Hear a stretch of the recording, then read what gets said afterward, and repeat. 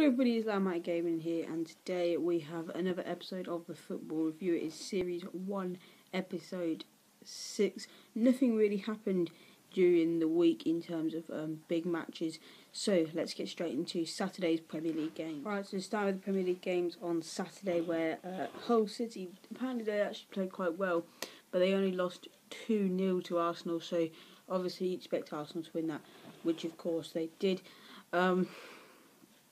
Southampton against all odds went and beat Sunderland by 4-0. Good win for them. I thought Sunderland were going to actually pull off a win in that game, but they didn't in the end.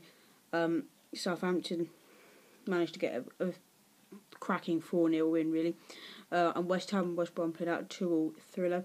Whereas Liverpool got back on form with a 2-0 win over Spurs. A very good win for us. We're back on form. We're back in the top 4. Man United still in 6th, which is good for us. I think we're now 5th, actually, because Man City won, didn't they? We'll talk about that later. But Liverpool, hopefully, that win against Spurs will get us back on form again. Right, it's one Sunday where Burnley got a great point against Chelsea. That will help them to stay up. I think Burnley will stay up this year. They haven't the last few years they've been in the Premier League, but a good 1-1 draw against Chelsea. They're doing all right at home, Burnley, this season. And Swansea got a solid 2-0 win over relegation rivals. Let's see. I think Swansea, will do enough to stay up. Leicester, I think, are candidates for going down. I'm not saying they will go down, but I think they are candidates for going down. Now it's just about all we've got to review, really. So let's go on to this week's prediction. Manchester City also won a game that you would expect them to win. They got a 2-0 win over Bournemouth away. Apparently Jesus got quite badly injured and he broke something. Haven't heard much about that, but I was told about it just earlier today that Jesus got injured, so that's a big blow for Man City. So he's back to Aguero then. So right, now let's make our predictions for this week's fixture. Alright, so the Champions League is back this week, so we're going to be making some Champions League predictions. Benfica versus Borussia Dortmund is today on Tuesday the 14th of February, Valentine's Day. Happy Valentine's Day to you all. I'm going to give Dortmund the 2-1 away win in the first leg. I think Dortmund will be too good for Benfica. I think Benfica are a decent side, but I think Dortmund will just be too good for them. And PSG versus Barcelona, I'm going to go for a 3-1 Barca win. I know these two sides have met in the past, they've had some quite close games, but I think Barca have just got better quality in midfield. And they've both got great front lines, but I think Barcelona are better in the middle of the park, and that's where they'll beat them, and that's where they'll get a 3-1 win from. So let's go on to the next set of Champions League games on the Wednesday.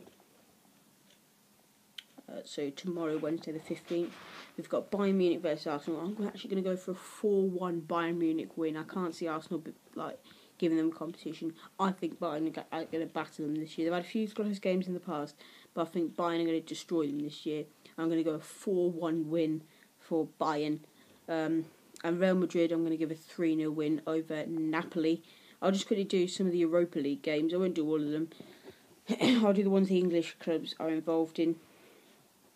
And any of the other good games that might be in there. Manchester United versus St Etienne, I'm going to give Man United a 2-0 home advantage in that first leg. Spurs against Ghent, I'm going to give Ghent a 1-0 win because they are the home side. I think they're the only side. Yeah, they're the only sides from the Premier League in the Europa League. So let's move on to the actual Premier League predictions for this upcoming week. There's actually no Premier League this weekend. It's FA Cup weekend, I've just remembered. So Burnley versus Lincoln City. I'm going to give Burnley a 2-0 win. I think Lincoln's cup run is going to come to an end. They're away from home. Premier League side, I think Burnley will be too good for them. I think Lincoln probably could get an upset, but I don't think they will this time. So I'm going to give Burnley the 2-0 win. Huddersfield Town versus Manchester City. I think Huddersfield will make it difficult for City. Depends what team City put out. I'm going to give City a 2-0 win. Middlesbrough versus Oxford.